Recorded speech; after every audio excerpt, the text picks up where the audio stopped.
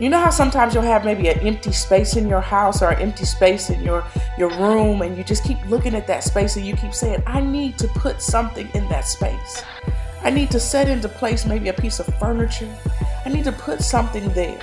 It just looks like it's missing something. It looks like it needs something.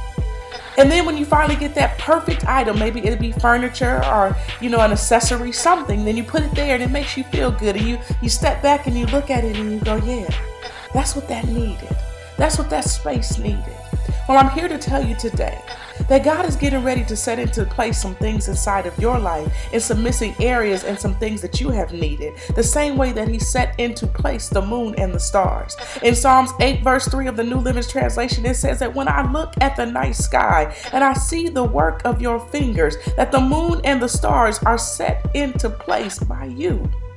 That God set into place the moon and the stars. So if your God is mighty enough to set into place the moon and the stars, then you have to understand that 2018, you are getting ready to get some things that are set into place. So what I need you to do after watching this video is I need you to go and write down what it is that you want God to set into place in your life. In those dark spaces of your life that you need him to fix, you let him know what you want him to set into place in that area. In those areas that are missing something that you think need to be filled with something that only he can fill for you, then you say, God, I need in this area for you to set into place this thing. So this year is going to be your year where you are going to see the mighty works of his hand. When I was getting ready for Faith Filled Friday today, all I kept hearing is mighty are the works of his hand. Because if he can set into place the moon and the stars, then he can set into place anything in your life that you need.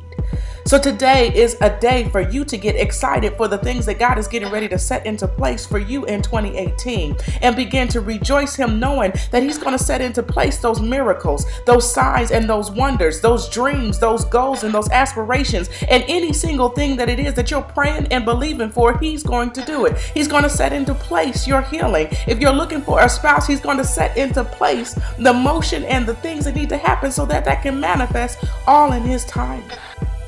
What you have to remain, though, is faithful. Remain faithful in understanding that obedience is better than sacrifice, and you always want to be right and in his alignment. Trying to do your best, even though we are not perfect, try to do your best to remain in the alignment and will of God.